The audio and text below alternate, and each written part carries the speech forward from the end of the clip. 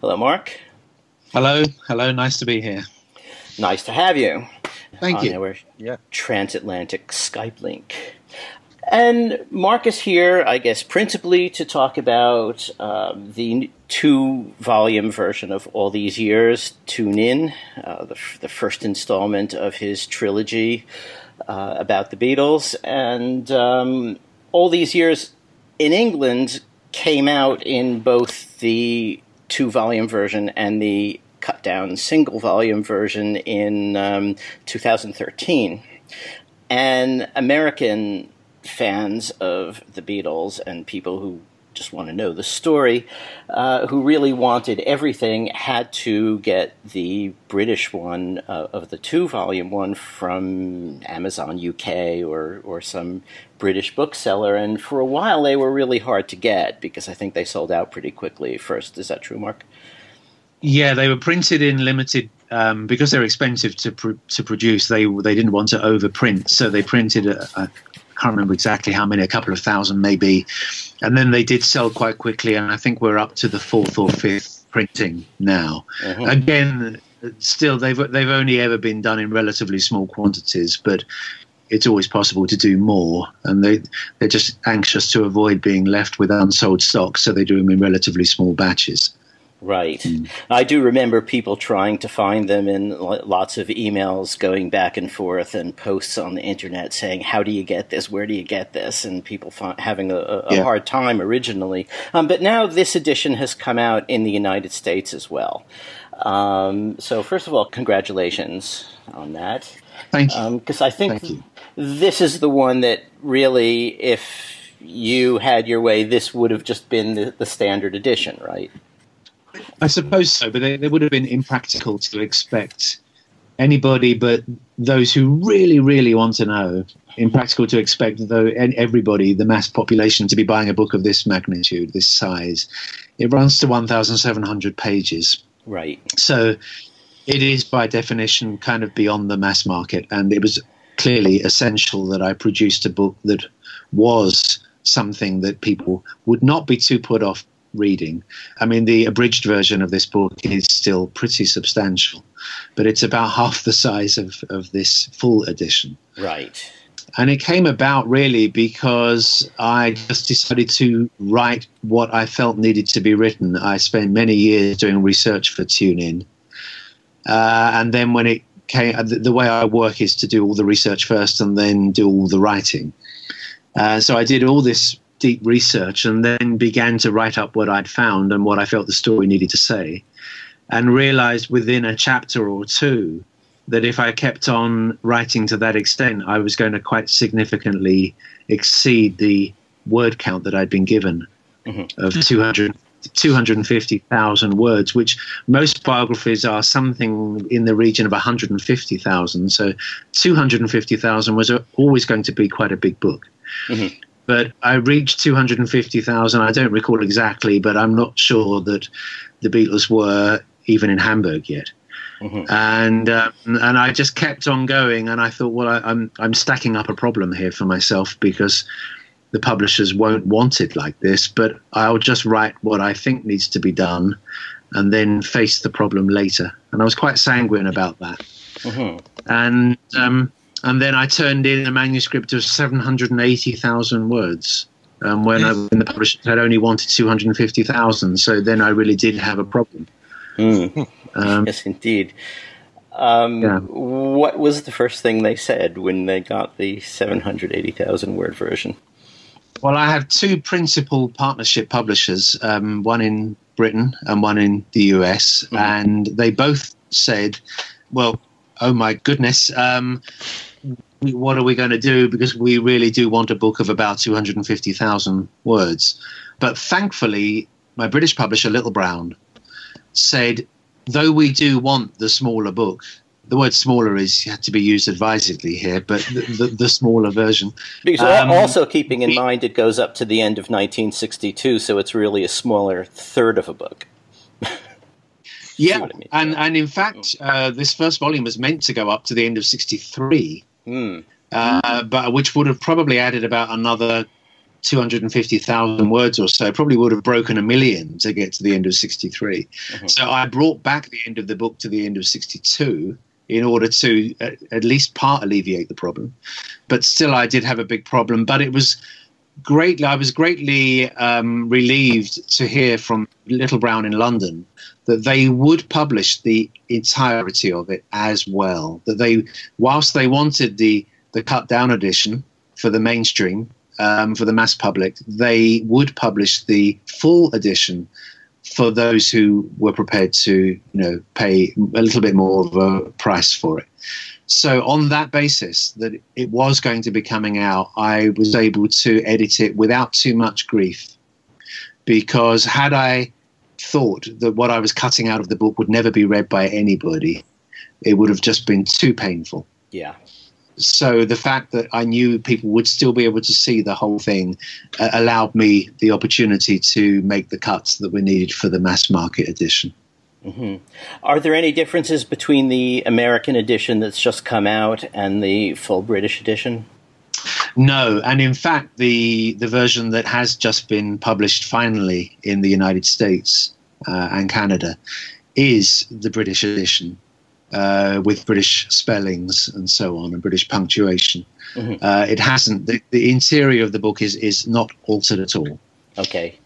So no new intro or anything, because I think the paperback had a new intro, didn't it? The paperback of the smaller edition, when that came out. No. Despite what it sounds like, I'm actually anxious to avoid there being a multiplicity of editions, because I think that does confuse the marketplace. Okay. So I can honestly tell you that except for a couple of little errors and grammatical or typographical errors that were corrected with the paperback, we essentially still only have 2 editions. There's the mainstream, which is identical in Britain and America, but for the Americanization of certain spellings. Mm-hmm. And there's this extended edition, so-called, which is identical in wherever you buy it. Okay. So, and I've not confused the marketplace with new introductions or revisions of any kind.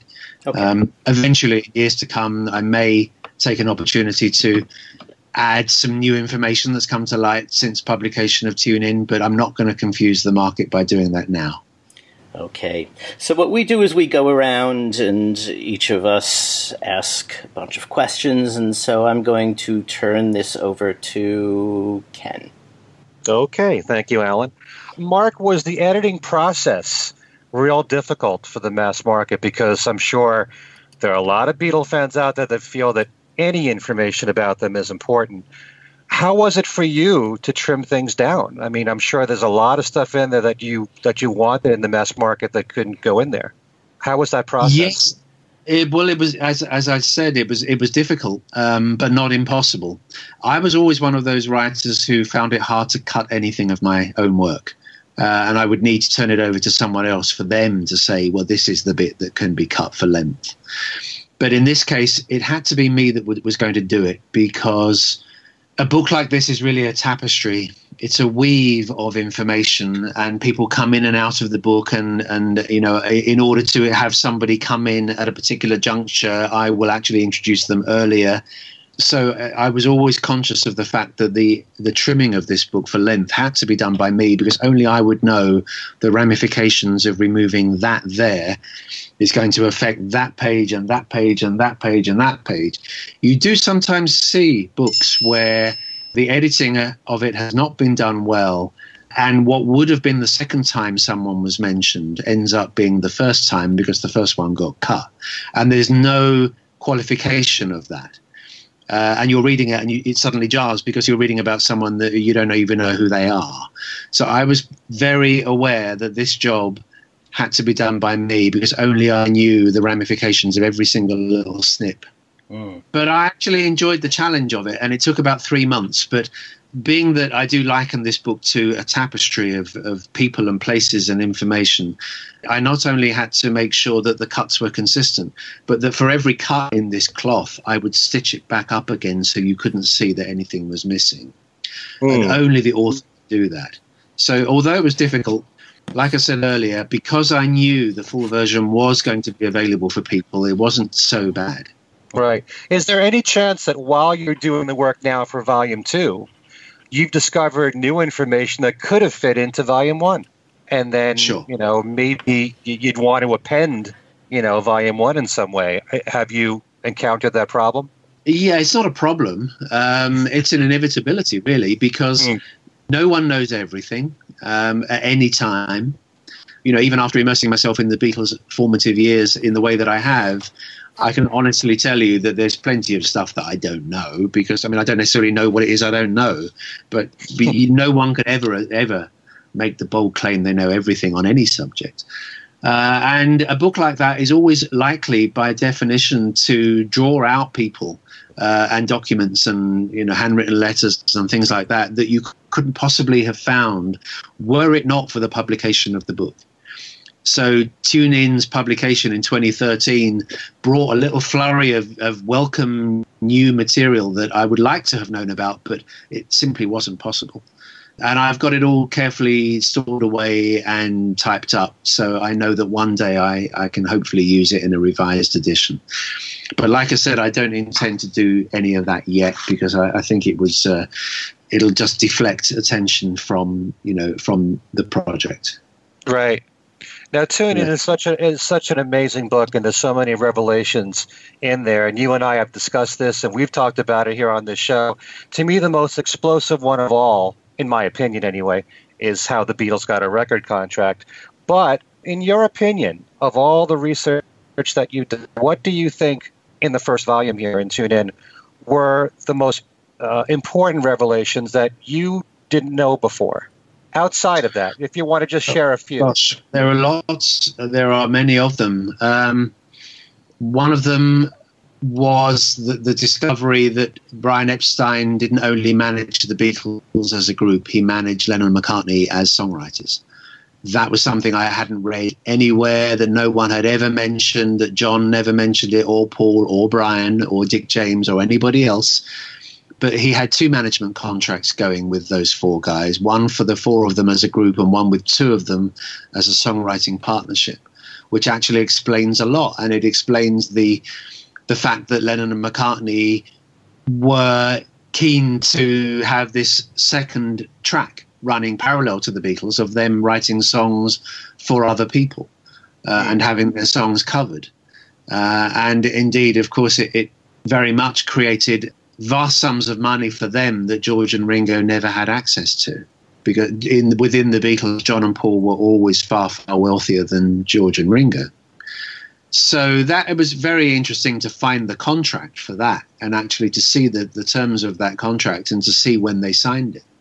And that's the contract that Paul McCartney, who though he's never mentioned it, he has referred to an occasion in the apartment, the flat in Liverpool that Brian Epstein had, that he let John and Cynthia use when they first got married. And that was where John and Paul kind of made the conclusive agreement that they would always publish their songs with both their names, even if they'd written them separately. And it was in that same meeting that Brian said, I can manage you as songwriters, and they agreed to that as well. So that was, I thought, an important discovery, and it was quite a shock to realize it had never been divulged before by anybody, even the players. Mm-hmm. There were lots and lots of things like that. I mean, the book's just full of discovery like that. I mean, to absolutely nail Pete Best's sacking from the Beatles was satisfying, because within the Beatles, it was kind of subject to all these conspiracy theories. And so many rumors and so much misinformation, and it had been allowed to run for 50 years without anyone really getting into the absolute truth of it all. So that was satisfying as well. I wanted to talk to you about that, because we just had David Bedford on our show a few programs ago, and he was talking about, you had said in your book, and this is the first time anyone had said this, that the June 6, 1962 recording session was not an audition. That was really their first recording session, because they already had a record contract by that time, correct? Correct. And David said that George Martin didn't sign the contract until July of 62. Yes, that's not right. That's not right. I'm afraid that David is not right about about that. I didn't hear what he said to you, but I heard what he said to a rival podcast, shall we say? Other podcasts who exist, but we don't talk about them. Now, I heard what he had to say. I listened with great care to what he had to say, because he's been making allegations or suggestions that he's got these things for the first time, and I'm not an egomaniac. I'm perfectly prepared to accept the fact that I might have missed something, but I wanted to hear what it was I might have missed. So I listened with great care to what he said, and I was satisfied at the end of it that I was correct in what I'd found, and that his interpretation is not right. And also, he couldn't possibly know when George Martin signed that contract. By the way, George Martin never did sign the contract. It wasn't George Martin's contract to sign. It was signed by a director of EMI Records, by the director of the gramophone company, in fact, to be precise. Okay. Well, just one more thing about David. He did say that Brian Epstein approached 3 other drummers to join the Beatles before asking Ringo. It's all covered it's covered quite exhaustively in Tune In. I interviewed Bobby Graham, who is one of these 3, who's since died, but I did speak to him, I'm glad to say, before he left us. I also spoke to Johnny Hutch, of the big 3, Johnny Hutchinson, who would not have wanted to join the Beatles. Look, the reality is that they weren't expecting to have Ringo until the end of the Butlin season. And yet they were scouting around for a short-term fill-in to bridge the gap between Pete Best leaving and Ringo joining. But in the end, no such person was needed, because Ringo left Butlins early and came back to Liverpool and joined the Beatles when they wanted him. So that's the story of that one. What I find with the David Bedford research is that he uses things selectively, at the same time disregarding much else. I mean, the Beatles wanted Ringo. To say that the Beatles didn't want Ringo is to disregard George Harrison going around to Ringo's mother's house saying, "Tell your Ringo we want him and get in touch." Well, I don't think that should be disregarded. No, there were reasons why other drummers were approached. Incidentally, the third drummer that he mentioned, I've forgotten his name now, but the chap from one of the Liverpool groups, I've read a full interview with him done in the 1990s, and he never mentioned it. So I don't count that one. So no, I just think with research, if you're going to do it really thoroughly, you have to use the totality of it, not just cherry pick the bits that suit the story you wish to tell. Okay. Where Ringo is concerned, I'm not sure if this was covered in other books, but one thing that I found interesting in Tune In was when you mentioned that Ringo, before he met Maureen, was actually engaged to another girl. Geraldine. Yes. And, he had to make a decision between staying at his job, which he's talked about, but I don't recall Ringo talking about this other girlfriend of his. And her family and she thought that he was crazy to go with Rory Storm and the Hurricanes for the job at Butlins. Well, everybody, all of Ringo's family and friends said that he was crazy to go off and throw in his apprenticeship. You see, growing up in Liverpool or anywhere else in Britain at that time, if you were working class and you didn't have a great education, the education on offer was okay, but not everyone's going to pass every exam, because that's just the way it slices. Your best bet for an assured employment in the future and an assured income is to get an apprenticeship of some kind. So you would apprentice to become a plumber or a bricklayer or a builder or an electrician or something like that, some manual job, but you would learn it very thoroughly and you would pass exams in it. And as a consequence, you would always have that qualification behind you. And in a working class environment like Ringo was growing up in, the uncertainty of living on the dole, drawing unemployment benefit, was such that it was a great thing to have a trade. And every family would impress upon their children, their sons particularly, to get a trade. And Ringo started an apprenticeship in 1956, was it? It was 56, yeah, which was for 5 years. And at the end of that, he would be a qualified joiner. I think it was qualifying to be a joiner or a fitter. I always forget which one it is. It's in the book anyway. And he was 3 years into that when the offer to go to Butlins with Rory Storm and the Hurricanes came up, and it was a 3-month gig, and there was no way he could do that and keep the job. So he had a decision to make of gig or job.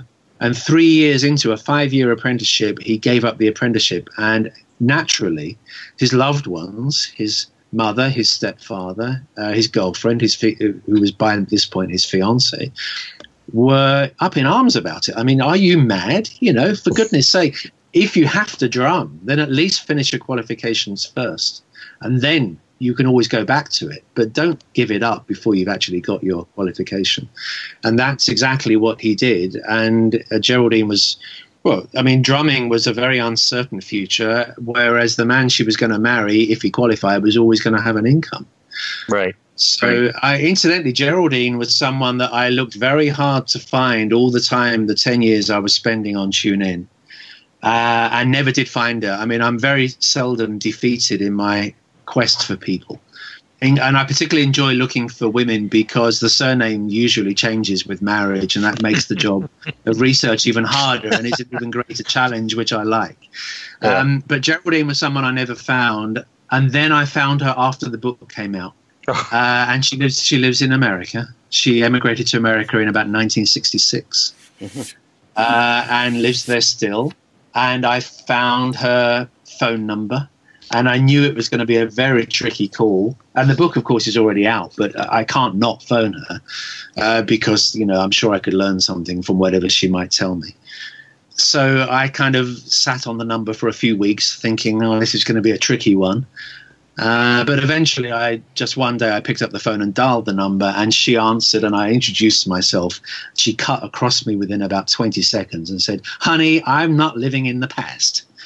And that's pretty much the end of that. And she did not want to talk about it. So that was that. But Geraldine is alive and well and living somewhere on the eastern seaboard, I think, if I remember. Mm-hmm.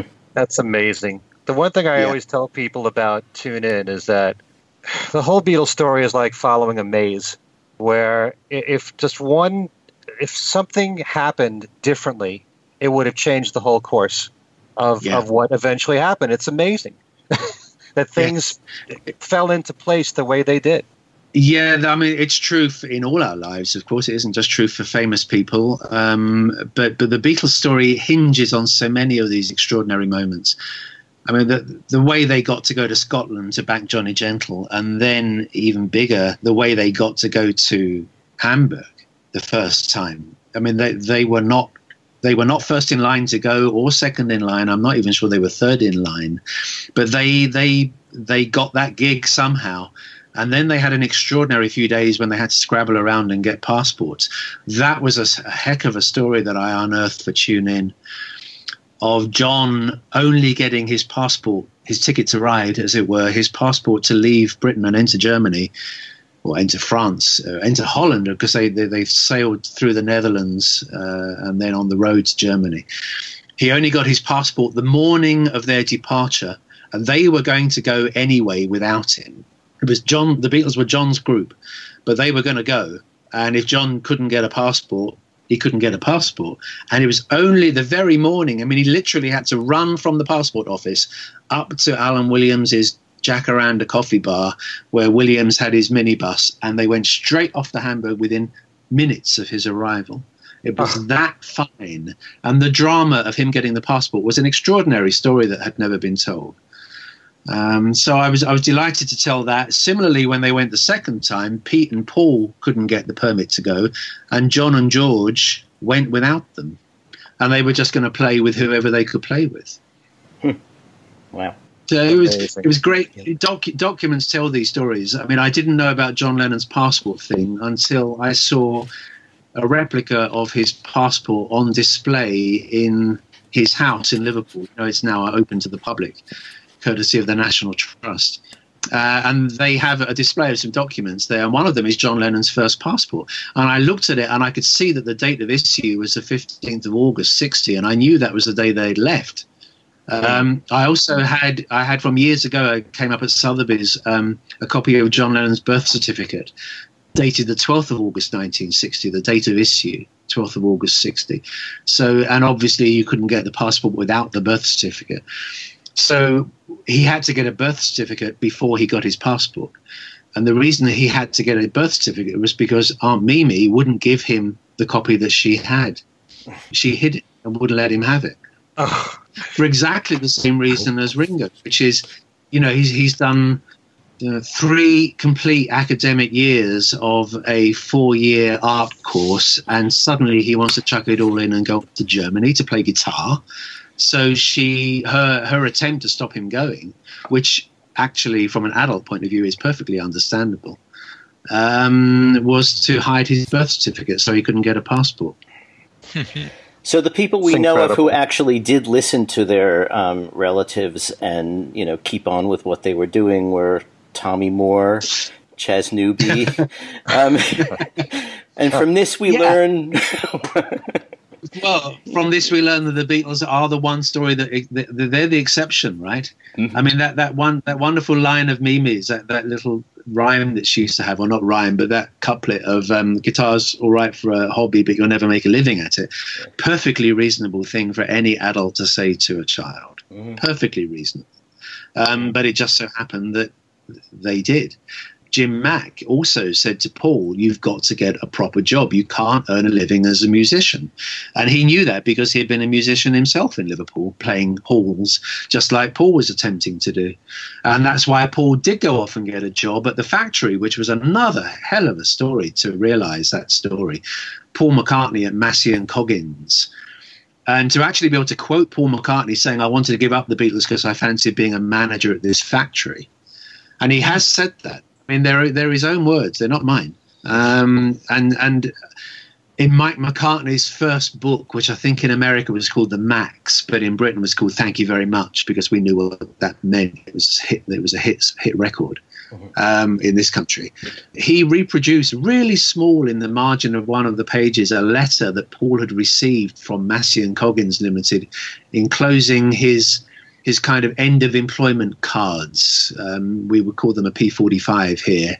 Anyone who's British know what that means. Is if you end a job, you get given this card that has a record of how much tax you've paid and so on. You give it to your next employer so that you can re-enter the tax system at the right place.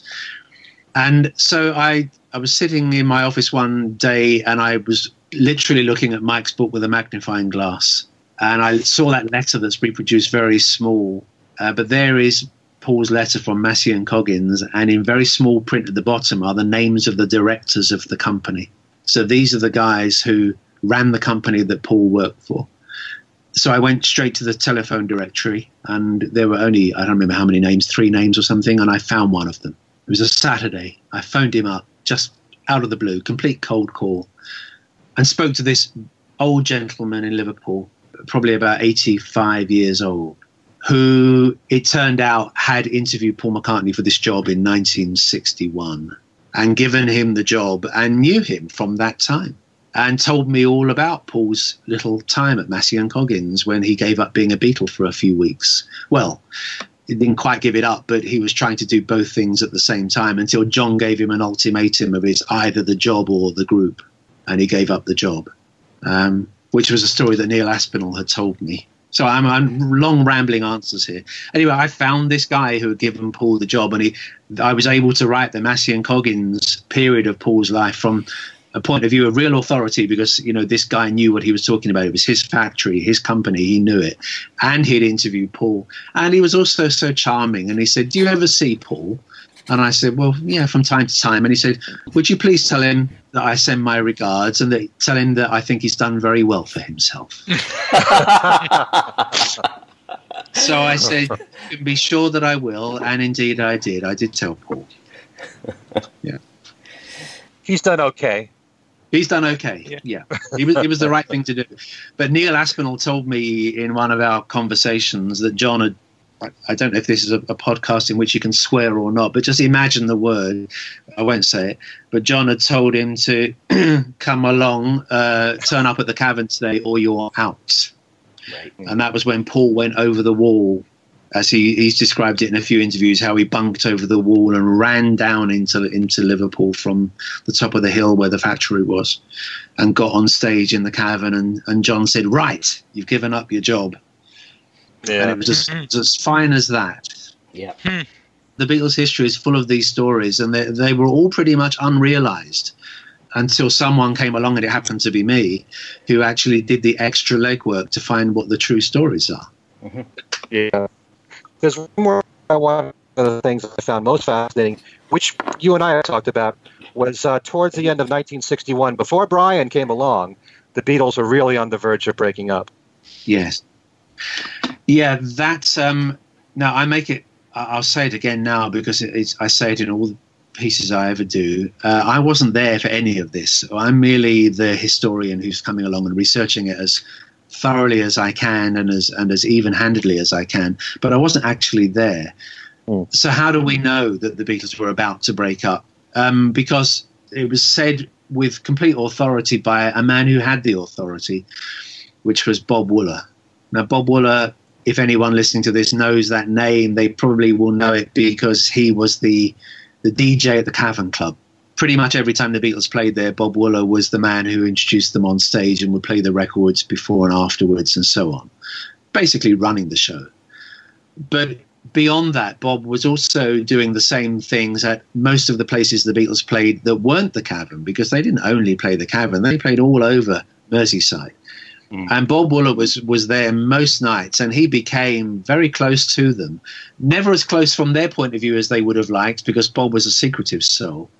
But in terms of access to them, and I mean not only watching them on stage, but having a drink with them before, having a drink with them afterwards, going in the van with them and all of that, being really close, he made it absolutely clear that the Beatles were about to break up had Brian Epstein not come along at the very moment that he did.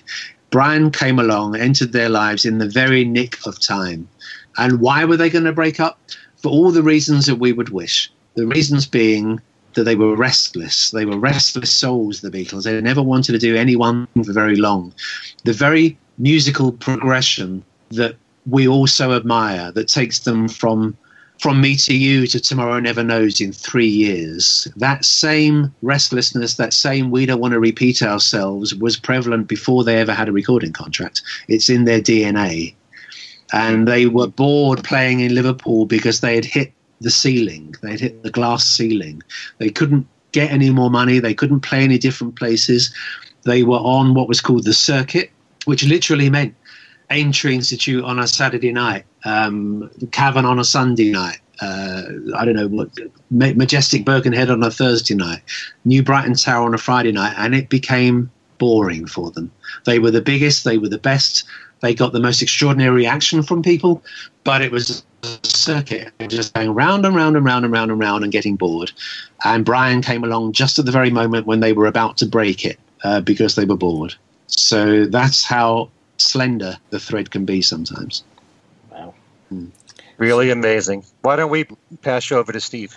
Well, thank you, Ken. Hello, Mark. I hope I have enough time to ask everything I can ask, but let me start with a question about Rory Storm versus the Beatles.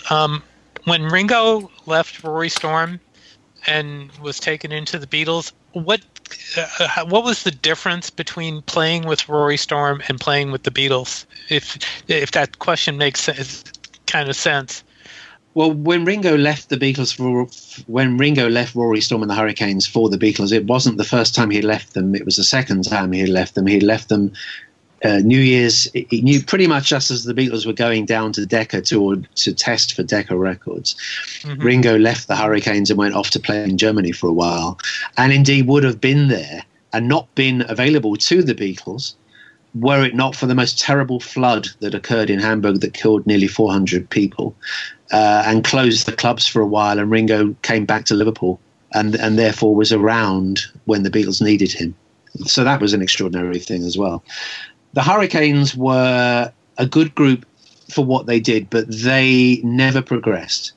If you saw the Hurricanes in 59 and 61 and 63 and even 65, you saw the same act with the same tricks, and they were kind of stage entertainers. You know, Rory would do strange things on stage, athletic things on stage, which were great if you saw them once and maybe pretty good if you saw them a second time, but you didn't need to keep going to see them because you'd see the same show every time.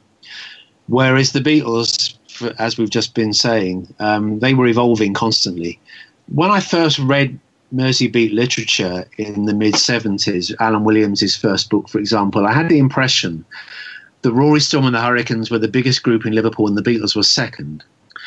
The reality is that the Rory Storm and the Hurricanes were probably the biggest group in Liverpool until the Beatles got back from Hamburg after their first trip. And then they were never the biggest group again, the Hurricanes, because the Beatles they eclipsed them completely. And there's a great anecdote in the book from, I think, Johnny Guitar and also a guy called Dave Jameson, who was kind of the Hurricanes roadie. They were watching the Beatles one night at Aintree Institute in January 61 and realised that the Beatles had just gone, they'd raced ahead of them and that there was no catching them. So Ringo was delighted to join the Beatles because they were going places and they were clearly so much more interesting as musicians than the Hurricanes were. And there's no disrespect to Johnny Guitar and people like that who I got to know and like, but really the Beatles were in a field of their own. So Ringo was delighted to join the Beatles, and because the prospects were very bright, and they were not bright with the Hurricanes, which is why he'd already left them. Incidentally, there was another time in '61 when he was going to leave them and join Jerry and the Pacemakers, Ringo, as bass guitarist. Would you believe? Really? Because they already had a drummer, but he wanted to join them, so he was going to learn to play bass guitar and join he would have been on the front line in Jerry and the Pacemakers. It was more of the beer talking, that one, but they did discuss it. Wow. I'll just take lessons from Stu. Yeah, really. Yeah. Stu, who ended up being a fairly good bass guitarist, by the way, he was not rubbish all the time, Stuart. It was only the beginning that he could play it. Do you think that when Ringo joined the Beatles, that they were transformed into the Fab Four? I mean, did Beatles change them from a rough rock and roll group to a polished group that they became? I mean, was that the moment? Well, the first thing to say in Pete's favour is that but particularly in John, Paul and George's favour, is that while Pete was their drummer, they did conquer all in Liverpool. So it wasn't like the Ringo transformed them from rubbish to brilliant. They were already brilliant enough to have got, to be winning the popularity poll, to have made a record in Germany, to have attracted a manager, to have now got a recording contract. And that was all with Pete. But it wasn't because of Pete that it happened. I mean, I've been assured that when the Beatles first went to Abbey Road in June '62, which was the only time they ever went there with Pete as the drummer, that he literally did not say a word on that occasion. They never heard him speak. And he just did not have the personality that dovetailed with John, Paul and George, who you couldn't really shut up, because they always had something to say for themselves. The final word in answer to your question really should come from Neil Aspinall, because no one was ever closer to the Beatles than Neil. And Neil had the unique angle of not only being extremely close to the Beatles all the way through from 1959-60 until his death in 2008, but he was also very close to the Best family. In fact, he lived at the house where, Pete and his mother and brother lived. Mm-hmm. So he had a foot in both camps. And Neil said this to me about the sacking of Pete and the joining of Ringo, Pete being his best mate and Ringo being his employer. Neil said they'd had a succession of drummers through the years, and finally now with Ringo, they had one who integrated, who fitted. Until that point, it was always John, Paul, George and a drummer. Now it was John, Paul, George and Ringo. Mm-hmm. And that tells you everything. It was the chemistry was not right before Ringo. It was right on the front line, but it wasn't. The chemistry with the guy at the back was not correct until Ringo, and then it was right. I mean, it didn't necessarily happen immediately, but undoubtedly it was a great move.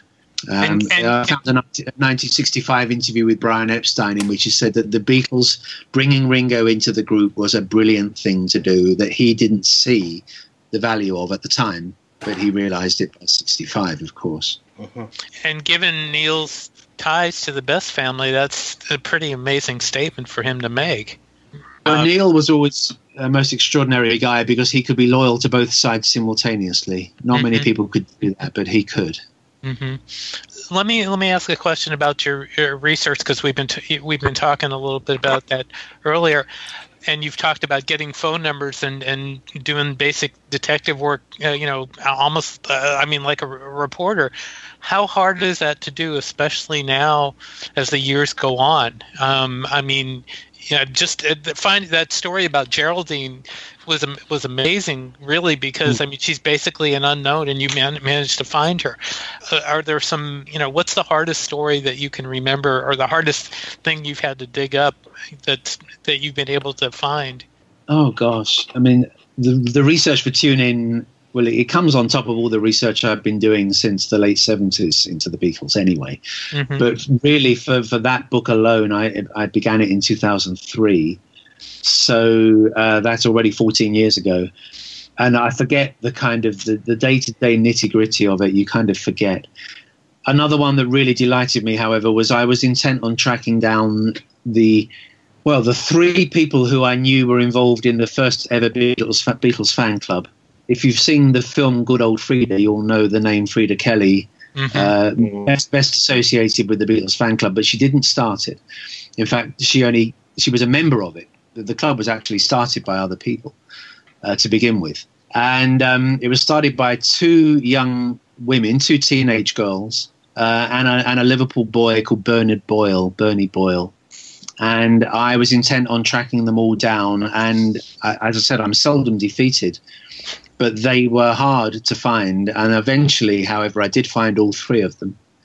Bernie Boyle turned up in the most extraordinary way while I was in New York one time. I went to visit Peter Brown, as it happens, and he said, while you're here, I've got somebody else dropping in on me later, a guy from Liverpool, in fact. And I said, who's that? He said, his name is Boyle, Bernard Boyle. And I went, Bernie Boyle from Liverpool is coming here? Yes. I said, how old is he? Oh, he'll be about mid-60s, I would think. And I said, I think he's the guy I've been looking for years. And he walked into the room while I was there. After years of looking for this man and not finding him, he walked into the room in which I was sitting having a cup of tea. So Bernie Boyle's anecdotes for TuneIn are just extraordinary because he was so often in the van with them and backstage with them. And there's no bullshit there with Bernie. It's all good stuff. And then I found these 2 girls who Bernie hadn't seen forever, for 50 years, but I found them both eventually. And it turned out that they had briefly managed the Beatles, which I knew nothing about. Wow. And so in between Alan Williams and Brian Epstein, the Beatles had 2 teenage girls managing them for a blink of an eye, but it did happen. So, life is full of surprises. People go, we know all there is to know about the Beatles. No, we do not. No one, as I said, no one knows everything about anything. But even a story as with 500 books written about it, there's so much that we don't know. One of the things that's true for the next 2 books as well, by the way. That's true for volumes 2 and 3. Well, then, since you brought them up, are they on track to come out when you have said they're going to come out, or can we expect them sooner rather than later?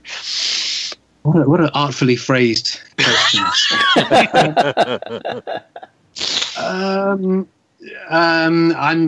My answer is a truthful one, which is I'm still trying to get them out as soon as I can, and I'm aiming for the date of 2020. You may have heard me say that in other interviews, and I'm being no less or more truthful now than I was there.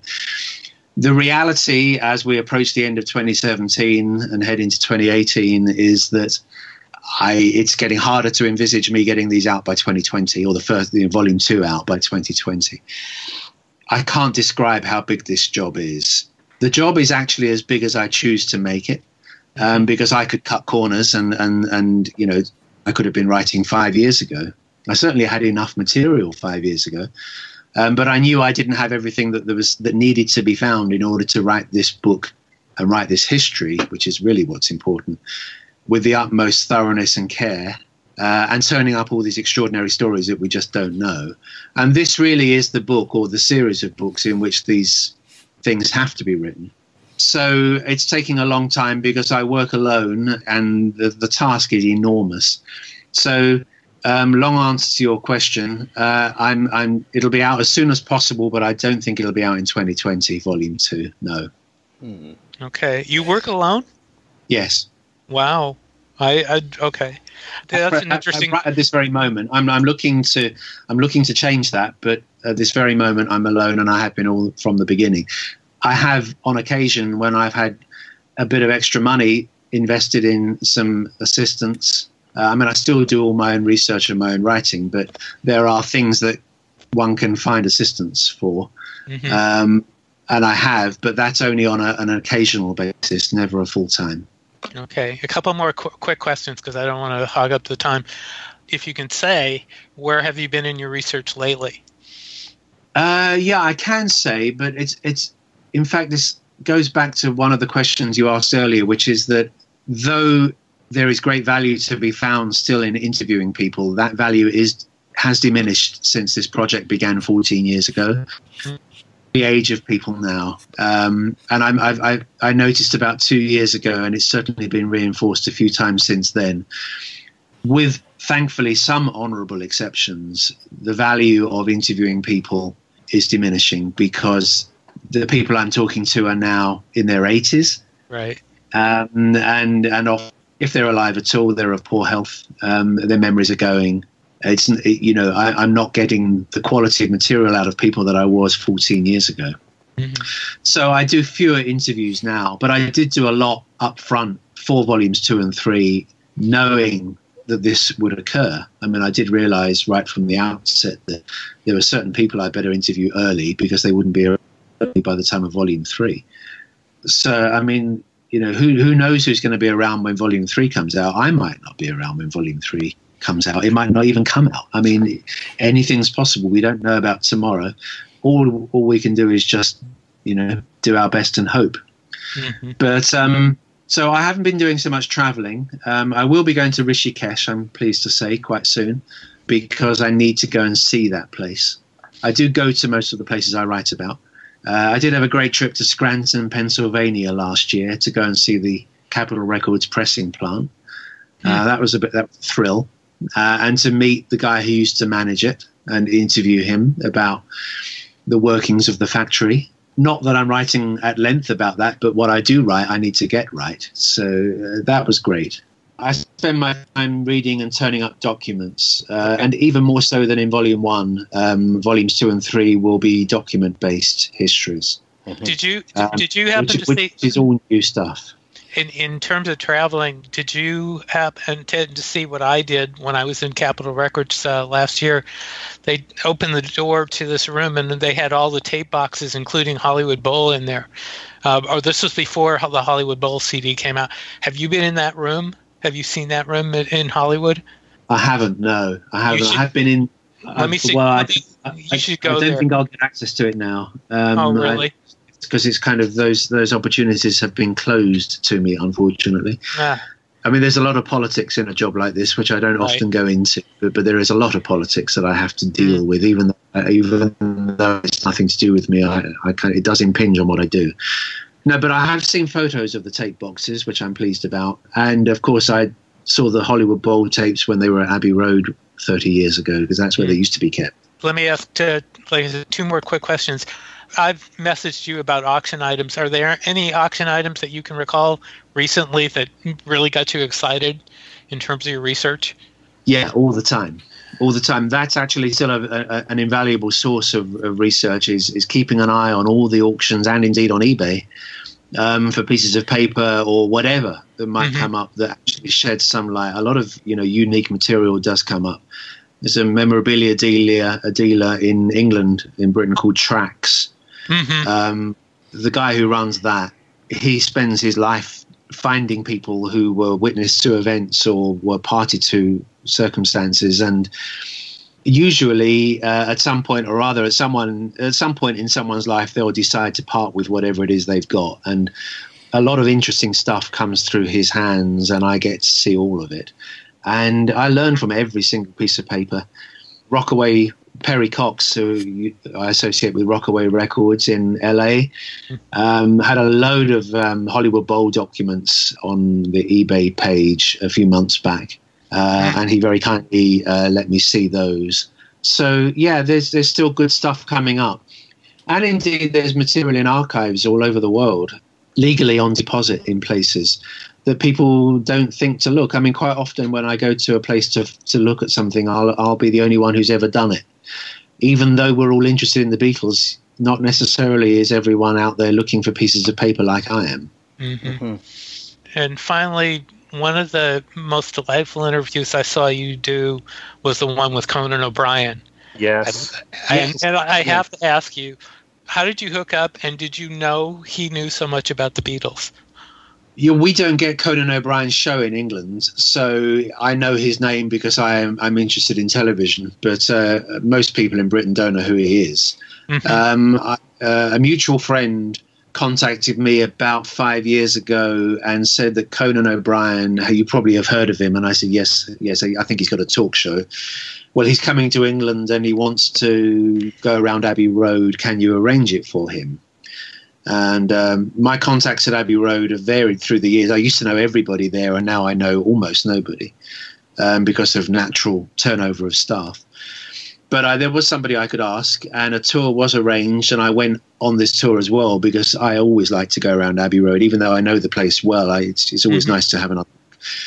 So I went on this with him, and we went out for a coffee afterwards, and he said, come on my show sometime. I do this. He's got the TV show, which is, that kind of, the hyper-American talk show. Mm-hmm. And he's got this excellent thing called Serious Jibber Jabber, which is a one-on-one conversation and that goes deep into the subject. And that's the kind of thing I like to do anyway. So I said, sure. And it eventually happened in 2016. And yeah, it was great. I enjoyed it, and he really does know his stuff. I mean, he's a major fan. We went out for dinner afterwards, and we did carry on Beatles conversations the whole time. he really is a great scholar of the Beatles. Okay, Alan, back to you. Okay, I think we all probably have another 2 or 3 million questions about the books and the All These Years project. But since you're here, you do have some other things too that I think the listeners should hear about a little if they haven't run into them. One is your photo book, which has just come out. So tell us about that. An Englishman in Mons, is it called? Yeah, Mons is a town in Belgium, an interesting historical town, although that's mere coincidence. I don't have much spare time because I'm full on these books, but I do occasionally, when I put my pen down and stop tapping away at my computer, I do go out and usually on my own, and I walk around the back streets of places and take photographs of historical things. Not major historical things like important churches or important buildings. I like to take ordinary stuff like houses and windows and fences and lampposts and anything authentic historical element to it. Mm-hmm. Something from the 19th century.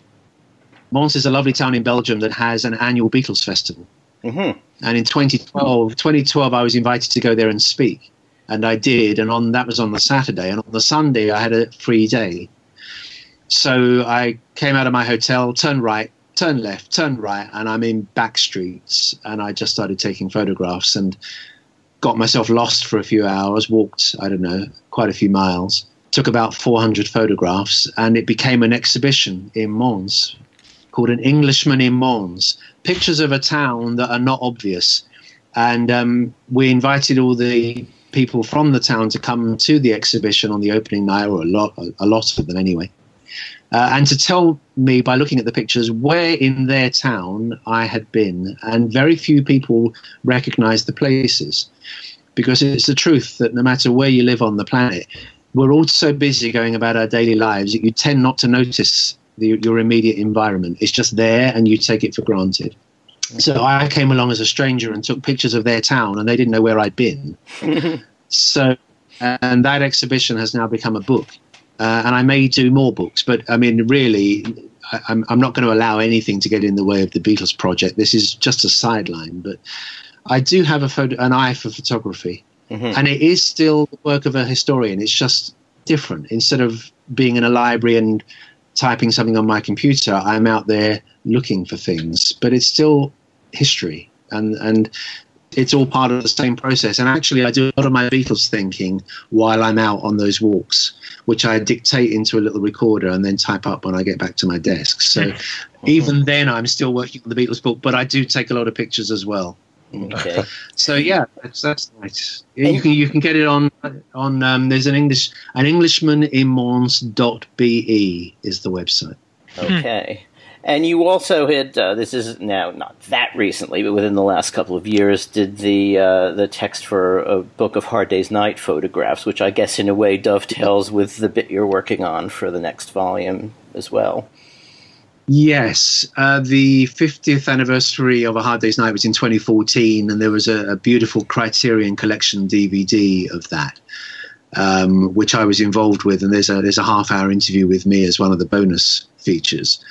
And that introduced me to a delightful couple who own A Hard Day's Night, Bruce and Martha Karsh, a Californian couple, who literally own A Hard Day's Night because they bought it from the estate of the producer Walter Shenson after Walter passed away.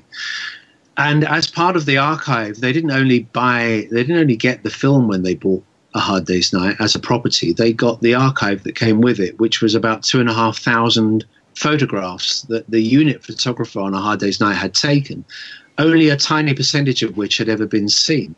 And after the DVD, suddenly Martha Karsh came up with the idea of doing a book of the best of the photographs. And would I write the text for it, which I was delighted to do, because it is territory I'm covering anyway in Volume 2. It's not really a distraction. The money that it paid me enabled me to pay for some help on TuneIn, which on the next volume of the trilogy.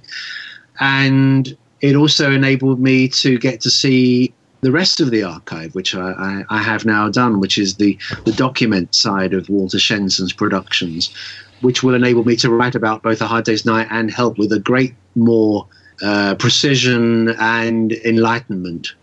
I learned all sorts of things about the making of those films that I didn't know. It wasn't relevant to write it in the photo book, for which I did the essay and the captions. But I do now have the knowledge of so much more about those films than I had before. I was just going to ask, did Apple try to acquire the rights once Walter Shenson passed away? I ought not to say too much on this because it's for Bruce or Martha to divulge that if they want to. But okay. I understand that Bruce did move first, and Apple probably would have made a move for it if they could have done. They co-own Help. The Karshes and Apple co-own Help, and they have a very good, mutual, respectful working relationship. The two parties, so it's always going to be constructive. You know, it's good. Okay. A Hard Day's Night and half of Help are in the hands of a respectful owner. It's very good. Good situation. I always wondered about that. Thank you for addressing that. Walter Shenson had a reversion clause in his contract with United Artists that the film reverted to him after 15 years. So in 1979, Walter Shenson became the outright owner of A Hard Day's Night. Anyway, carry on. Sorry, I interrupted. Yeah. Can I just ask two quick questions here? And you can give quick answers because I know we're pressed for time. One of the things that we're asked a lot here are which Beatle books we recommend. What Beatle books do you think are the best ones out there? Oh, Mark? And are there any that you've used for your research? Oh, of course. I mean, I may be the only person doing this full time, but there's a lot of people who have done some excellent Beatles research, present company included. Through the years into different elements of it. So absolutely, there are many books that are well worthwhile. In fact, there's probably something of value in every book. But there are some books that I turn to instantly for help. But I think your question is so broad that you kind of need to subdivide it into categories because there are. And how do you put a photo book over a discographical book or a memoir? Right. I mean, they're all these books are valuable in their own right. And I thought that in the last few years there have been so many really good ones. Oh, Magnificent. Yeah. If, for example, you're writing about the American tours, which I will be, you can bet your life that Chuck Gunderson's books are going to be on my desk. Mm-hmm. I mean, I won't use only those because that will be plagiarism, and also I have extra information. But undoubtedly, he's done research in places that I wouldn't have done, and I know that he's good, so I can trust it. So there's one. I mean, there are Chip Madinger's book about John Lennon, for example, is an extraordinary piece of work. Mm-hmm. I mean, anybody who devotes X number of years to one element of the story, by definition, they're going to be going deeper than I can, because I have to tell such a broad story as well as a deep story. So any book that goes deep on any one thing is of value. Right. I always turn back to Harry Castleman and Wally Podrazic's discography books from the mid-'70s, which made a huge impact on me at that time. Mm-hmm. You know, Yeah. if I need a release date, I'd probably go to those books first because I know how to use them best, you know? Yeah, Altogether now is one of the most worn-out books in my library. So, Right. Yeah. yeah. And you know, there are all these great books. I mean, there are undoubtedly some books that we probably didn't need, but for the most part, there are books that we do. The Genesis Publications books, I mean, they're terrific because, you know, books with access to original things, like the Book of Ringo's photographs, for example. You know, you can't see that stuff anywhere else. So of course, there are a great many books that are important. Sure. All right, one more thing. Since you've done so much research on the Beatles, what would you say, if you can pinpoint one or even two, misconceptions that have been made through the years by the general public about them? What would they be? Oh, I don't know. I really don't. There's so many times I'll look online and somebody will post something, say on Facebook, and it's just so wrong. And there have got to be some things that you'll see all the time, and it'll just infuriate you, you know? Yes. Well, obviously, with the internet age, we're all able to publish our thoughts and what we believe to be right. And you know, quite often it's not. Very often it's not. I don't really pay any regard to that stuff anymore. I mean, my head is so full of what did happen that I don't really worry about silly things that people say, you know. Sounds like a line from a song, doesn't it? But no, it's such a broad question that I can't think of a precise answer. I don't think that the Beatles as people and the way that they conducted their lives through the Beatle years is a properly well-known story. And on that basis, I think you can probably extrapolate it and say that I don't think people who think they know those guys know them as well as they think they do. Does that make sense? I think you're going to be a lot closer to them and their heads once you've read the next two volumes in the trilogy, because I've got such strong access to immediate stuff that they said or did at the time. And I think we will know them a lot better. And I think we will come to look back on earlier periods of time like the 70s and the 80s and the 90s when we thought we knew them and realized we probably didn't know them. Mm-hmm. Mm. And that's actually a big thing, because the whole machinery around the Beatles has been calibrated to make us feel that we know them really, really well. Well, and in many respects we do know them well, but I just don't think we know them well enough. I think there's so much more to it than we usually need. I mean, Beatle books have a tendency these days to go from album to album, and my next two books won't. They'll just go from day to day, and what happens in between the albums is of equal interest to me. Mm-hmm. So, okay. Anyway, I haven't started writing it yet, so I can't really exactly predict how it's going to flow, but I do know the material I've got. So, do you know when you're going to start writing it, Mark? I hope to be writing within a year. Okay. And then I will just crack through it as quickly as I can go without cutting any corners. Are you going to do it in the same way, writing everything you need to write and then having the possibility of two different editions, a long and short? I think it's highly likely. I mean, various people have said to me they can't see how I can fit even, say, the next 4 years into a book the size of Tune In. Right. Because there is such a lot to say, and indeed there is. It's a massive, massive story now. And I don't just mean the Beatles were big and popular, selling millions of records. I mean the story explodes, it goes everywhere, and for me to cover it, it's going to be a very, very tricky thing to write. Tune In was a very tricky book to write in the sense of threading it the way I did and making it seem seamless and so on. But the next story, at least that most of it was taking place in one city in one time. The next book, it really does go pretty much global. And I need to be covering pretty much all of it simultaneously without losing sight of the main subjects all the time. Mm-hmm. So it's going to be a real challenge to actually just construct it. So it's not just I can sit and rattle off 10,000 words a day, because some days on a book like this, you only write a page or two because the construction of it is so intricate. But I know I can do it. But how long it takes is how long it takes, really. That's the reality of it. Would breaking the book up into more volumes help get it out, get the next one out sooner? Yes, I think it would, because I do write them in a forward direction. So I will be, by the time I write 65, 63 and 4 will be behind me, and could conceivably, I suppose, be just hived off and published. But I don't want to keep confusing the marketplace. This is meant to be a trilogy, and I intend for it to remain a trilogy. Ultimately, once it's all out, they can be carved up into different years and so on. But I think I should just stick to the game plan and just do 3 books, and then at the end we can do other things with them if we want to. Okay. Is the plan for Volume 2 to go through the end of 1966, or is it going to go beyond that? I don't think it'll go beyond the end of 66. I'm not sure where in 66 it'll finish. And as I've said a few times, I don't need to know that yet, because it's only the writing of it that I'll know.